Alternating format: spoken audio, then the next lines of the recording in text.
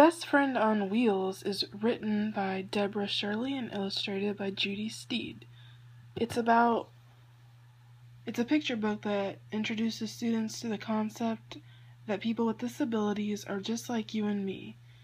And it's possible to be friends with them, even though we're nervous sometimes when we may not know what to say, we don't want to be offensive, but really they're just trying to fit in, just like we are in everyday life.